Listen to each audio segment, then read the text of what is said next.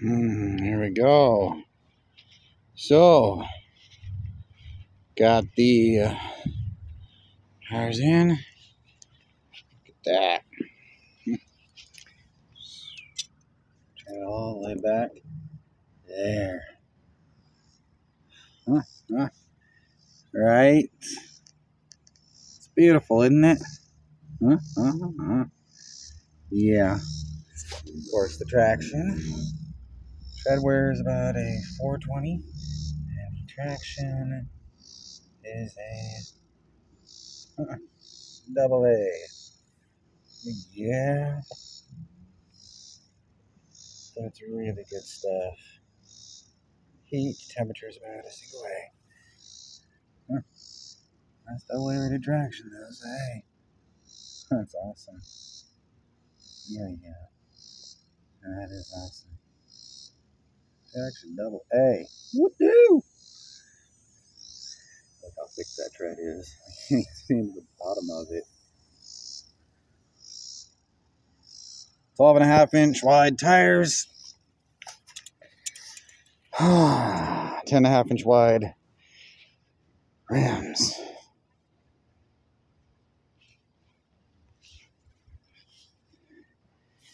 Yellow about Y rateds. They make them extra grippy. You don't see many AA rated tires, especially ones that go over 185 miles an hour. Dragon Rally. Chrome on the rims, on the windows, front bumper. I'm going, oh yeah. She is a Chrysler. And got a little plushie hanging out there. Here. I'll tell you what, she looks good. She looks really good. A little carbon fiber. She is an SXT engine, not an SRT. That's all right. Actually, I prefer it. Pentastar 3.6 liter V6. Drive NASA, operation. IOCDF man, it's smartwatch militia. Yeah. 5-tune. Night rights, Moonshine 28, 129 hub. Cherry Hollow Skyway, Tail of the Dragon, Smoky Mountains, the actual all 318 corners. A little bit of evolved fish here too. Yeah. Gotta be still militia.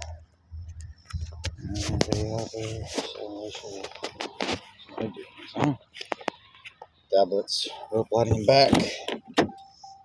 Yep, very cool.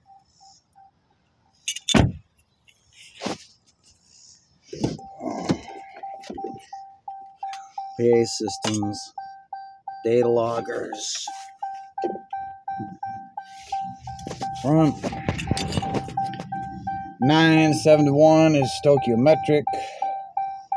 Launch stage 10 to 1 is pretty good. Disclaimers. Gear. Lots of gear. Oh, lots and lots of gear. Turn the top one down. There you go.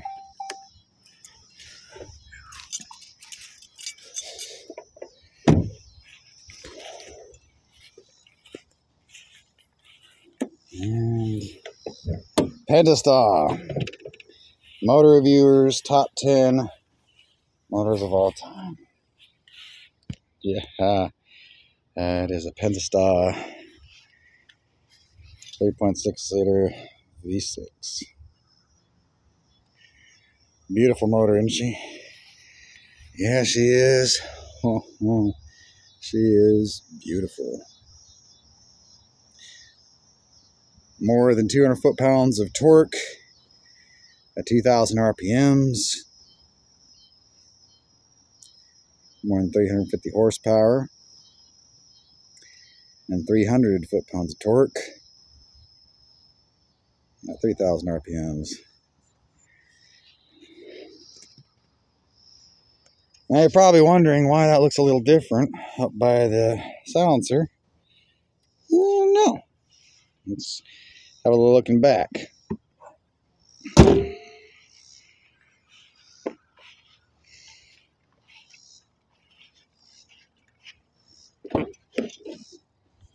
Notice no quarter turn latches visible.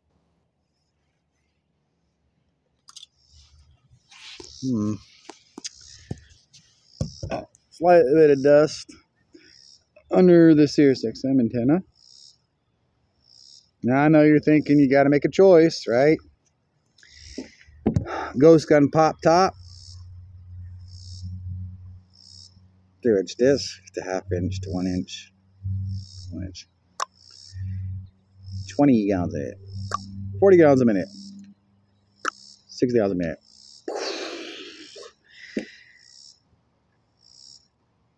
With 4 stun gun leads around her.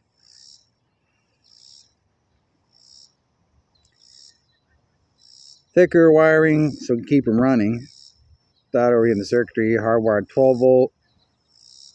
Steel braided lines. Yeah. Poly bags. Stretch 3 times their size. Completely puncture proof.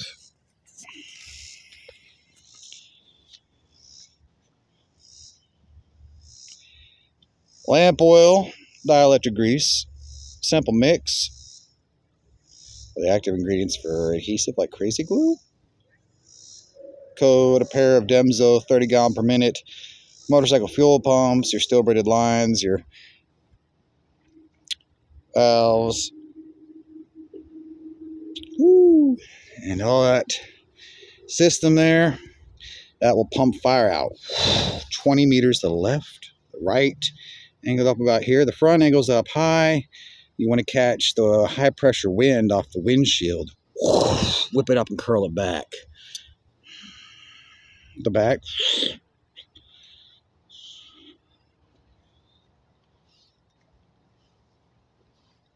Gives you 180 feet. So you're in every direction. Adhesive rate per 1/10 of a square inch, 300 pounds. Per whole square inch, more than 3,000. Bonding time, less than 1/10 of a second. Quick as crazy glue, instantaneous, thin as water. Clean burning as lamp oil. Oil and grease float to the surface of water. So they have just splatters on the ground. It's one thing. You spray a fire hydrant on it, it becomes a moving, living thing. It spreads out across the surface of that water. Thin as it can get, still burning for hours.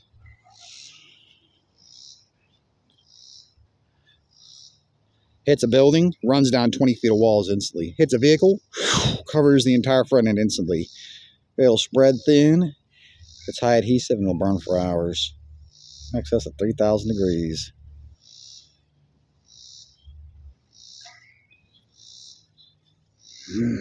Beautiful thing, huh? And think, well, did you take, one of the guys, the frame shop guys who fixes all those frame shop cars, make sure it's squared up. Take an air chisel, put a roller on it. It's basically a 4-inch wide piece that has a smooth rolled surface except for a little sharp edge there that first it narrows and thins metal.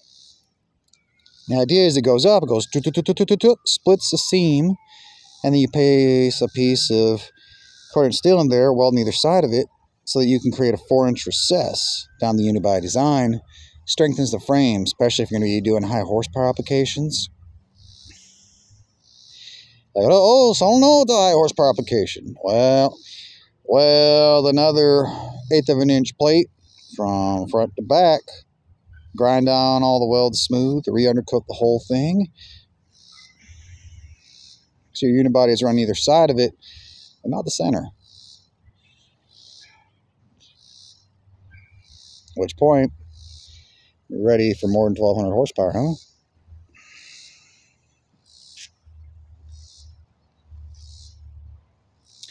Frame fully reinforced, either side. Well, yeah, you have to get there. You can get underneath that, get through it. Welds. And upside, you can run your exhaust or not exhaust. your bypass valve through it. 30-inch piping from the front of the spare tire cover, but extended about 4 inches forward. Flare it all the way around the sides. Top, ram air intake, but still smooth transition, re-undercoated. About 1.5 inches lip, since you can't see or get to it. Diamond plate over the whole back, welded on hinges at each side, no bolts to unbolt. Yep, 7-pin latches, much like the hood pins. We have that little key that has a circle with little grooves on the outer sides, so you can press it and twist it.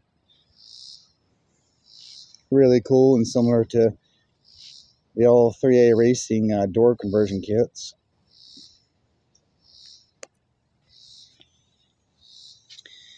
Pair of torque amps run in line to each other, smooth boost, 12 pounds. Can engage full 12 pounds at 2,000 RPMs, making an excess of over 530 wheel horsepower and over 450 foot-pounds of torque at 2,000 RPMs.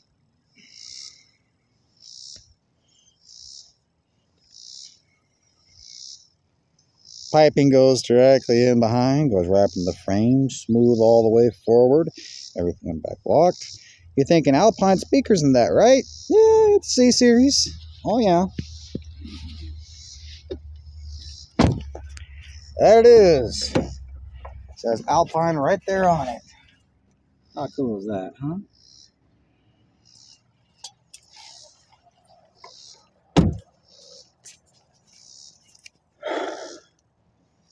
So with those Alpine speakers in there,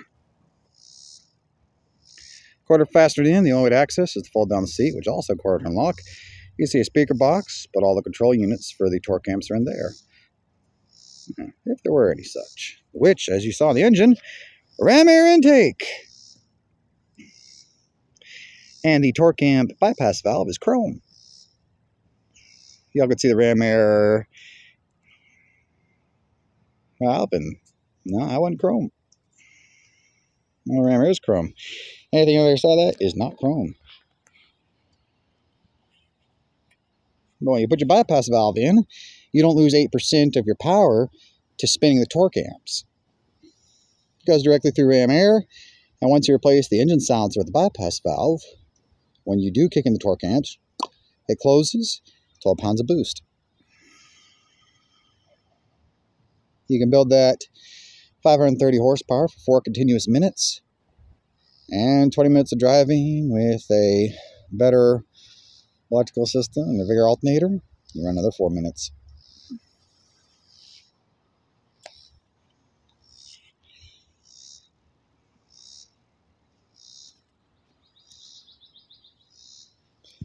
I think a look at the tread on these things, huh?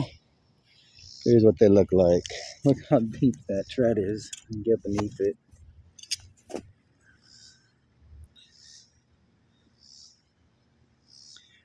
And that is with them going in about 1 inch further into the body. They don't look that far under, but they're actually further in. Negative offset moves the wheel outward. Positive offset moves it in further in the body. This is a negative 45 further under the body offset. Notice how this is the surface of the rim. Usually this lip would be about 4 inches deep. It's less than 2.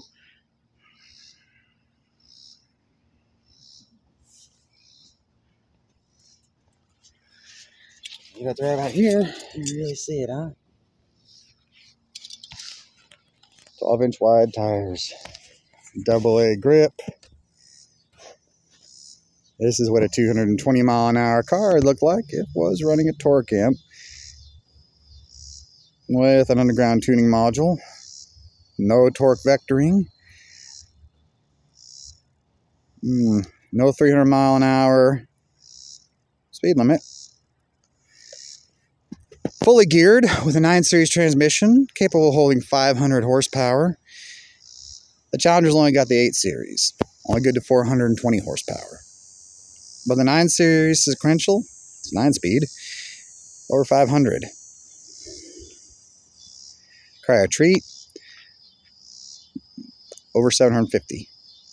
Best part? I'm not $200 off. That's $600 to pull the transmission, cryo treat it, just because they think that it's cool.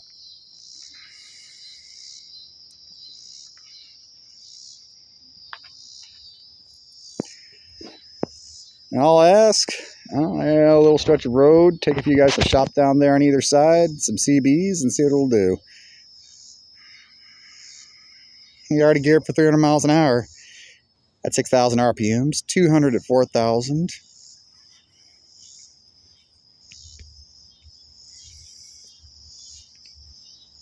So if I were to compare her to NASCAR, she's more aerodynamic. 0.27 aerodynamic coefficient. Definitely better than NASCAR's. She's higher geared, 300 miles an hour at 6,000 RPMs.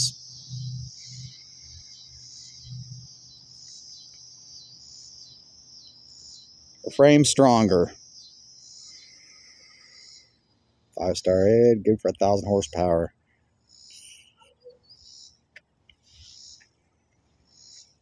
NASCAR has a little calculator they use in their cars so that you can see if they're stock cars.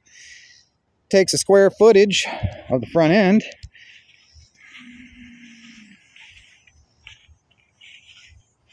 This piece here. So from the bottom of this lip up to the top, it tags about a foot. Top of there. Here's about another foot. Top of there. About another foot. About 3 feet. I can touch this side and this side at the same time. In the center seats, I can touch both doors without flexing my elbows. She's about 2 meters wide. Less than 3 yards. Well, less than 2 yards wide. I can touch both doors at once. And here we go. For where the front end is, how high it is up. There's my calf.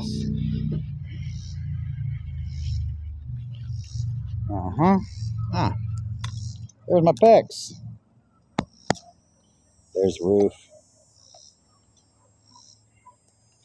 So from here, I'm only 6'2", but it's about a foot from there up to my neck, and then to the top of my head. So 2 feet off for beneath the pec, and another foot off for above the calf.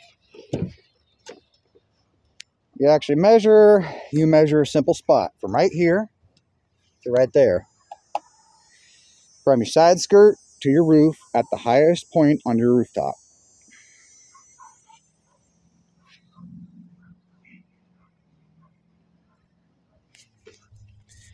Now, it's not your front end, that's your windshield. But you take your square footage of your front end, you take 3,650 pounds, an aerodynamic coefficient of 0.27. That's factory though, with custom fusion plates beneath, 0.24.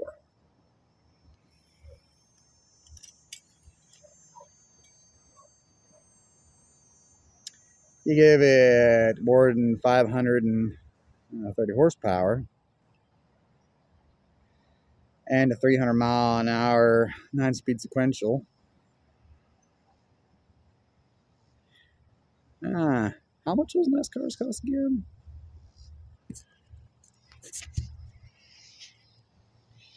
This will do 220 easy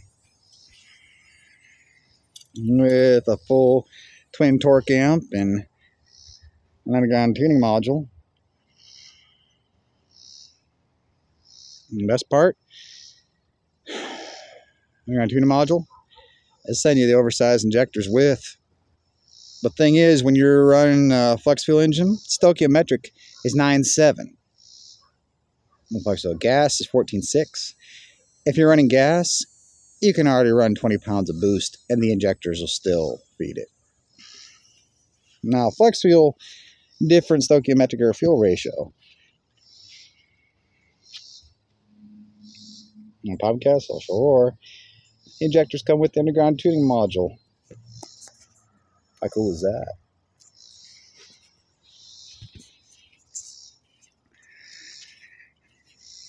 The other thing I'll tell you, well, Chrysler's made some really cool cars. Pentastar is the best engine they ever made. One of my personal favorites.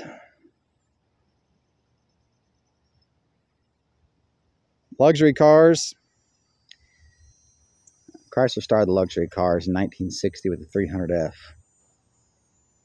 Took a muscle car engine, put in a luxury car. It's what every 300 has been since. It's why you'll find Hemis in all the 300Zs. It's why you found a car that was over 5,000 pounds, convertible, wings that went from the doors all the way back where the tail lights on a 300F.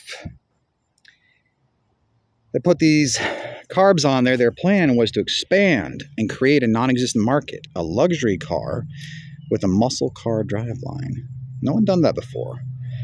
They still don't for the most part. So they decide they're going to put these engines in, and in the 1950s, they're the first ones to do 300 horsepower production vehicles. 1957, 375 horsepower on their carbureted 392. 2024, 485 horsepower on the fuel-injected 392.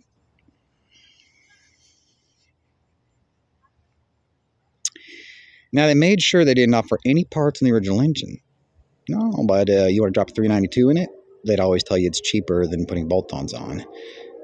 And they put all the motor mounts in that 300F, so you could drop it in inside of an hour.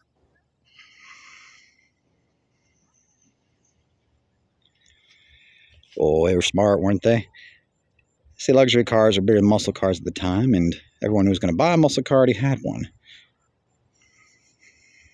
We figured that out. Chrysler in the 50s. So come 1960, they want to know who the largest demographic of cars is. Well, that's luxury cars.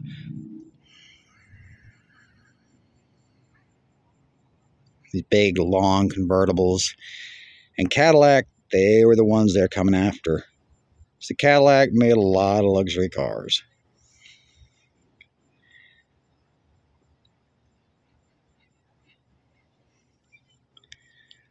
So they decide, all right, guys, what is that? 300 horsepower? Take off the carburetor.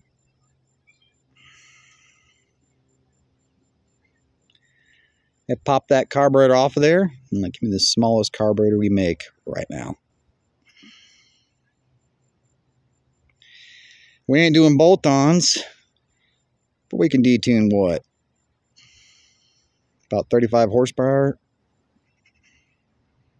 Well, we're making 300 horsepower engines since 1950, so 375 horsepower since 57. Yeah, they found the littlest car they can. They bolted on there, and what kind of loss we got? That thing and putting out 270 horsepower. Like, and it won't either. All right. Now you make sure you tell them they want to feel some real power and switch carburetor inside half an hour.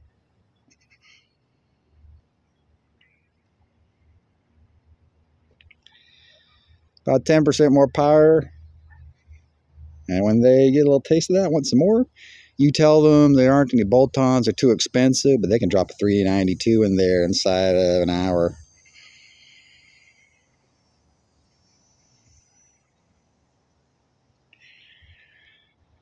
It's like, but we still have to use the same transmission. Well, fuck, use that thing will 0 to 60 in 7.2 seconds with less than 270 horsepower. What do you think is going to go through their heads when they start thinking about that 392 in there, huh? You swap the carburetor out, thing will 0 to 60 in less than 6.4 seconds. Yeah, it's like excess of 2 feet longer than any parking space. Like, oh yeah. White wall tires, chrome. But once they swap that carb, we know we're getting 392s in these things. We undercut all our competition by thousands of dollars. We get 392s and everything for a $200 carburetor swap.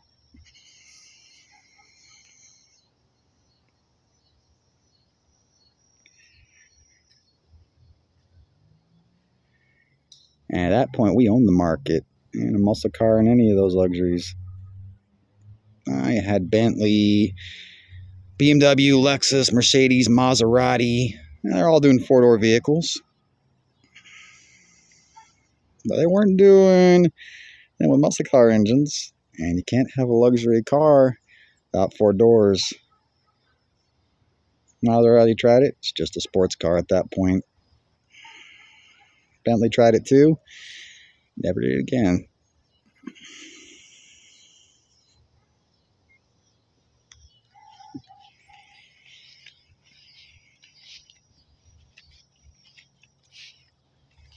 That's how they built the 300Fs. That's how they built the 300Cs.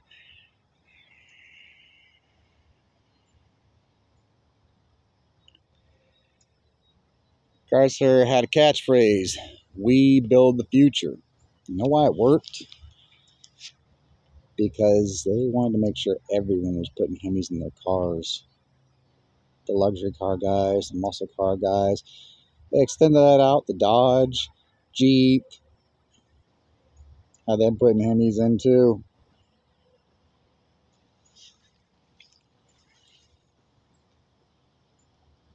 From 57 to around 75, almost. It was 20 years that was their slogan, "We build the future." Fuel crisis of the 60s and the 70s had people stopping by muscle cars.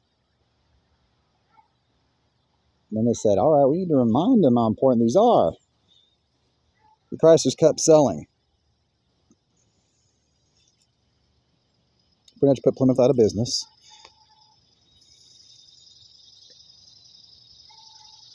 Along with a couple others. You know what Chrysler said? They said, get me some sheet metal. I saw this series. Go, go, go. You're up in the Hemi. They decided to go and build something fast. The future. Did over 270 miles an hour. On a full metal body. Naturally aspirated Chrysler. 1970s. This thing weighed about 1,000 pounds more than a Bugatti Veyron. It didn't have 4 turbochargers. Didn't have carbon fiber body work. Didn't have all-wheel drive. Hell, it didn't even have any lock brakes. They were in a car going 270 miles an hour, weighing in heavy with no anti-lock brakes. Chrysler has.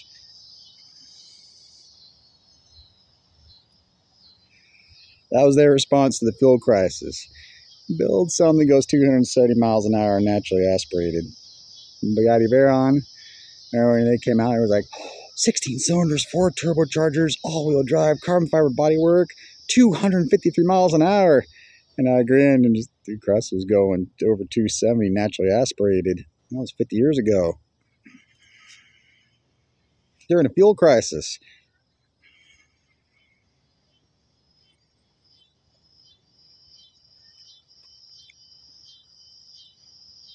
My reviewer's best. More than 10 million Pentastars, and oh, so much fun to build. So, yeah, she's beautiful. IOCDF man, a smartwatch militia. Oh, and yeah. OCD Mindfulness Workbook. We have 2 people. Anyone who might have experience with OCD, and Nikola Tesla. Yeah. Albert Einstein, I'm staying up 60 hours at a time. Albert Einstein did plenty of that. And anyone who would like to skip the $10,000 of sensitivity training. Yeah. For them too. Oh yeah, she's beautiful. Oh. Hashtag E85 tune. Then you find me at GamingRAPTR with no com.